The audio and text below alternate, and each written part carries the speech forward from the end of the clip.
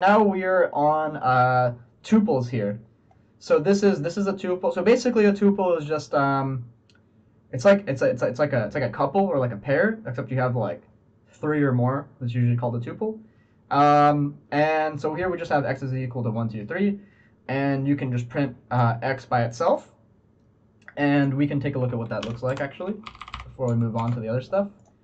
So let's see what it prints out like. So 1, 2, 3, exactly the same way I wrote it, right? So you just have 1, 2, 3, no problem. And then let's comment out the x. So you just use hashtag for the comment, and we comment out this part. Okay, now you can print out like like I said, we computer scientists like to start out with 0.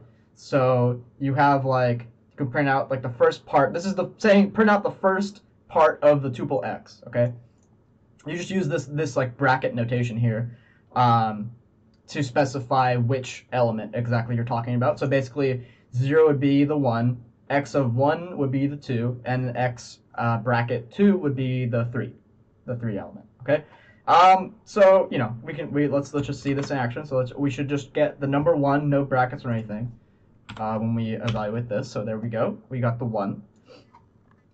Okay. Now let's comment this part out, and then let's move on to the x of 1. Like I said, it should print out 2 there. So let's see if that works. 2. Okay.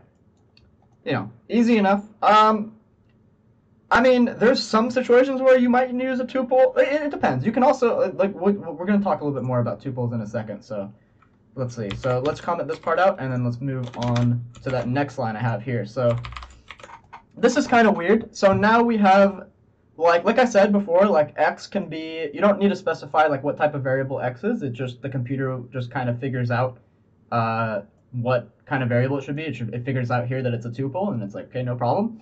And then also when you do like operators, like here I have x equals x plus, and then I'm adding a tuple, which seems a little bit weird. Basically, in this context, the computer knows that I'm talking about adding tuples, and the addition operator, when you're talking about tuples, just means concatenate, which just means like stick this tuple onto the end of my previous tuple. That's what it's saying there, and assign that to x, and then we're printing it. So basically, we're just going to get a bigger tuple. Like x will, at this point, after this code is executed, x will be a bigger tuple with 1, 2, 3, 4, 5, and that's going to be printed out. So let's just see that in action. Okay, so yeah, 1, 2, 3, 4, 5. So that's all that does. Nothing too special there.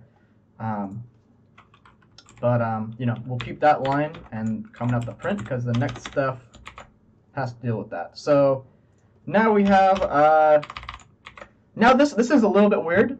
Like I'm not sure how, like, if I ever use this in another language, but you can do like, if you want to get the last number, excuse me, in the tuple, you do index -1. Okay, so yeah, I mean that's basically it. And then like down here I have the second last number. So we can just see that this, now that our x is 1, 2, 3, 4, 5, this should be 5, right? Because that's the last number. We're counting from left to right. Like 0 was the first element, and then you can imagine like -1 wraps around from the first element all the way back to the last element, and then you're printing out the 5, the last element in that tuple, which is 5. All right, so there we go. We got 5. All right, and then yeah, go ahead. Just a question or two. So that slicer. Yes. That's the slicer for lists, correct? Yeah, it's called slicing. Yeah. Oh, okay. Yeah. Cool. And I've always confused lists and tuples just a little bit. I know tuples are more easily modified. Like I saw on the x equal, is assigned to x plus 4 and 5. You couldn't do that with a list, but in a list you can append things with the append method. So it's like I don't really understand the difference. Yeah, I think I wrote this somewhere. Tuples are immutable and lists are immutable. Okay, I have strings are immutable. Okay. arrays are mutable. Yeah, tuples are immutable. And then I also believe that like there are different functions that I'm not sure tuples have, but like arrays are like lists are called arrays. Like arrays and lists are synonymous in Python. Usually from other programming languages you would call it an array, and in Python they just call it lists naturally. So that's like, I don't know, terminology. But I think if you say array in Python, people know what you're talking about, just because like it's pretty common to other programming languages. So yeah. Okay. So anyway, so so now we're printing the second last number. So you're right. This is called slicing. So let's see that we get the second to last there. So that's 4, right? So yeah. So we had 4. That was our second to last one, because this was 1, 2, 3, 4, 5, right? And so yeah, I think that's all fairly self-explanatory. Now we're using we can do different types, right? So we can have a tuple of strings. So we use the tuple events basically. Now we're using strings. So like I mentioned earlier, like you have the double quotes for strings, right? And the y should print out the tuple, and it should also have the quotes, I believe. So let's just see what that looks like. Oh, okay. So it actually prints it out as single quotes. Okay. I mean, it's not really a big deal. That's just what Python decided to do. For whatever reason, they printed out single quotes. Okay, and then at the end there, we printed out the last element as well. So that works the same way. So it's just, you don't have to specify, like I said, either. You don't specify like this assignment operator. The compiler will just figure out that you're assigning y to a tuple of strings. The compiler understands that. It's all good as long as it's well formatted. If you have something that isn't well formatted, then it might give you an error. We can try that too. We can just say like something like that. And as you can see, we already have like this red area because Python is basically expecting you to end this string. So let's see what kind of warning we get there. Yeah. End of line while scanning string literal. So exactly what I said. So it basically went on indefinitely and didn't find that end of the string. So basically, yeah, you have it well formatted, then Python understands what you're doing, and yeah, we can print out, and then at the end we print out mouse, which was the last element there.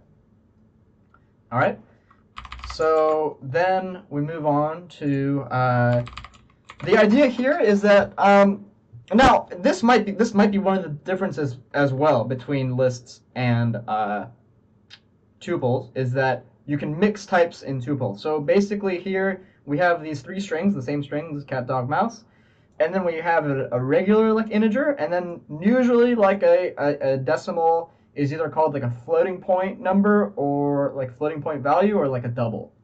So we have 3.14 there, and we print this all out. Like Python is like, okay, you have a tuple of like mixed types, that's fine with me, and we can print y, and there we go. So yeah.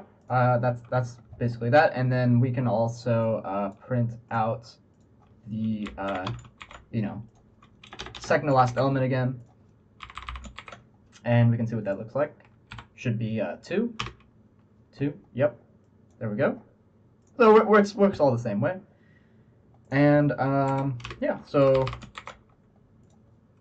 let's comment all that out, and let's get into our functions.